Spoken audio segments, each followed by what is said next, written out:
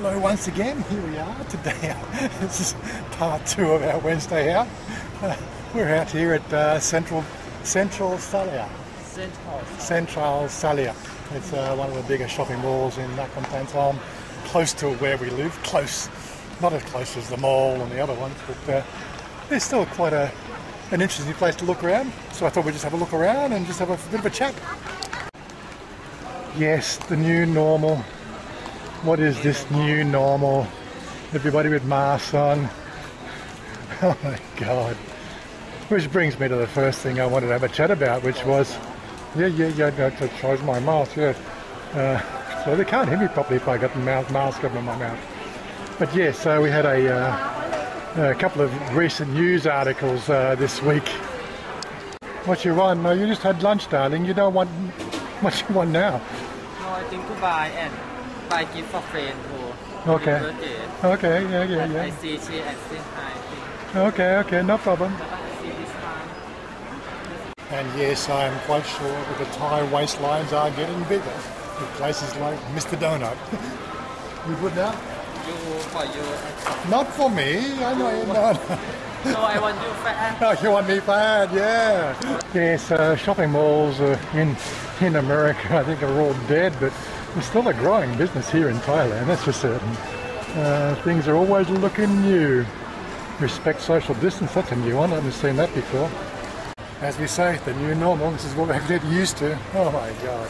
But yeah, so the biggest news stories this week is one Rayong, that's southeast of Pattaya. There's the Egyptian airman debacle. Oh my God. And of course in Bangkok we had the Sudanese diplomats debacle. Huh? See from what? Who's from? Oh, you want to look? Okay, yeah, you can look, it's okay. Yeah, so what we're seeing or hearing on the news, the Governor Rayong, he's been permanently moved somewhere else now. So he's had his wrist slapped. I don't know what's going to happen in Bangkok itself about these Sudanese, but it just really goes to show the fact that, like we've been doing pretty good here in Thailand with the 0 local infections, I think for like 49 days was the last count. And I guess the complacency is one of the biggest problems we have to deal with. Is supposedly what I read online so far is the issue with the airmen was the fact that they were supposed to arrive in Suvarnabhumi airport, but they actually landed in Pattaya airport, whatever the other, Utapo I think it's called. So they weren't as prepared to take international travellers. Now we've had a mandated rule here, like this is a mandated rule, like just like the mask, it's a 1,000 baht fine for not wearing a mask. We've also got a sort of mandated rule that everybody, that means 0 exceptions, goes through a 14-day quarantine. It doesn't matter if you're the king of bloody Siam, king of anywhere, it doesn't matter. The fact that if you've been overseas, when you come back, you simply go into quarantine. No ifs, no buts. But for some reason, like airmen from Egypt, why did they get exempted? The Sudanese diplomats, why did they get exemption? Because they got money. Really, this is the biggest problem we have to face now is, of course, what's happened obviously is the whole upshot of the situation is the fact that there was a letter came out today from the Prime Minister. That's it, all diplomatic exemptions have been squashed and nullified, and that's it. I think they just finally realised the fact that it doesn't matter if you've got money in your pocket, money in your bag, money anywhere, money doesn't talk. The virus does not care. You're a human being, you're a carrier, or a potential carrier, that's it. The only thing we can really do is wait for the world to wake up to the fact that 2 weeks quarantine globally, everybody stay the away from everybody else, maybe we'll have a chance of suppressing the whole thing. Really. We've been doing pretty good here. We've been doing absolutely, best in the world, given the, 65 million people here. The way we are here in Thailand with, we were already wearing masks in around December because of all the pollution, the fact that we don't handshake. We don't show affection in public generally, so there's no kissing and cuddling and everything else like that in public, right? So we had a fairly good head start against the rest of the world. But then again, these sort of these situations are going to crop up from time to time, and hopefully it's just a big wake-up call to everybody out there, the fact that nobody's exempt from this thing here. Although I'm pretty much against the whole mask-wearing idea and the whole, the way the whole thing's being sort of blown out of proportion. That's only my opinion. But really what we're going to look at here is the fact that it does exist. You can't turn a blind eye to it. There is a virus going around which has a potential ability to cause some serious damage to certain people that have health issues and are predominantly sort of in the aged group. It's probably the best way to put it. They are at high risk of this virus. Nobody is immune to it, but as I said, your body immune system has a potential to really stave off any major serious effects of the virus. So again, this is what we're going to deal with, isn't it? Such is life. But it just goes to show. I just think it's funny, the fact that like everybody's been all the finger pointing in the last 2 days. It's absolutely crazy. But better now than sort of like let the thing slip off.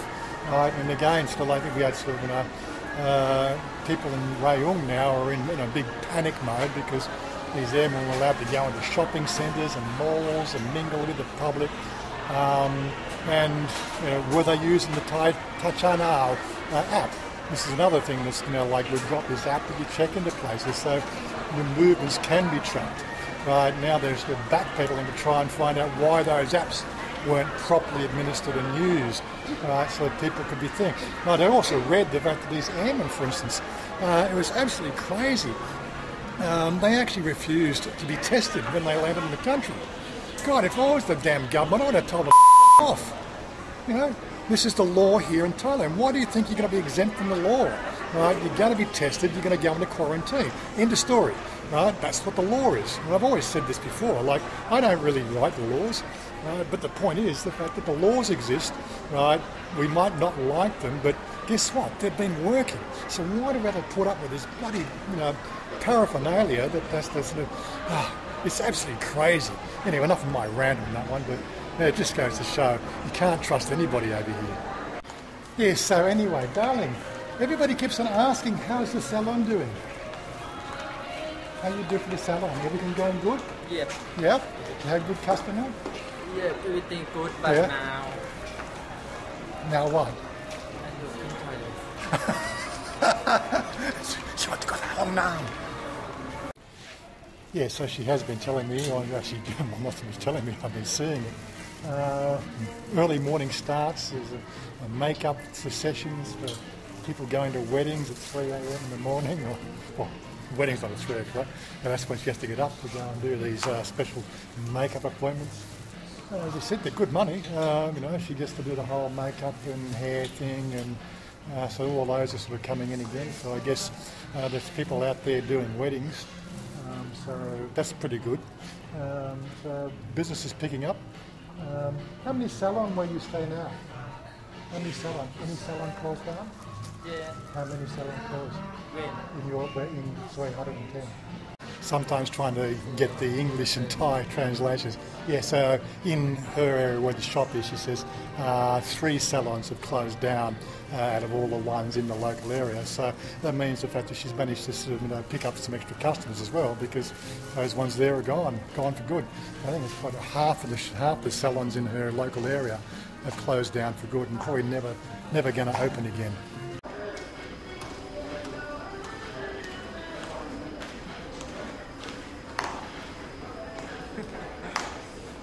Ding dong. Very ding dong. Very ding dong. Oh yeah, and one of the most comical things that I think I've been seeing over the last month and a half or 2 months on social media is this negativity towards masks. So saying you're breathing in your own carbon dioxide. Where do these people really get a clue? Right? Seriously, how much capacity is in a standard breath? right? And how much air, how much carbon dioxide could be trapped in between your face, your skin, and the front of your mouth? What, 2 cubic inches? And you're going to die of asphyxiation of carbon dioxide? Really? Come on, people. My friend, she not come. She not come. Yeah. I have no idea where people get off on these silly little ideas. Yeah. My biggest problem is the fact that I don't make masks big enough for somebody with a nose like mine. My biggest challenge is I talk, and the next thing you know, it's just crawling down my face like this, and then next thing you know, it's falling off. Such is life. But there's definitely no sort of, there's no worry about obviously carbon dioxide asphyxiation wearing a mask like this or any mask, right? Really, people have got no idea about that sort of stuff. I don't know. They see some sort of bullshit on freaking social media. Oh, what is it? What's the only thing I can think of? I find myself using the word shit show a lot more than I used to. It's an absolute crazy world. I don't know. Friend not come today, but I'm so sad because I buy something for her. Oh well, you can take home from there. You can help me. Take home from there. Mayor will eat. No, you can help me for make fat. Make you fat? Okay, why not?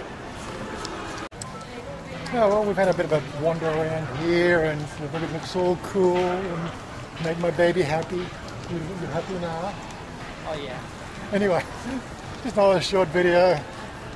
Peace out, guys. We'll see you soon. And we gotta get our car and get out of here. Yep. Yeah. Say bye-bye.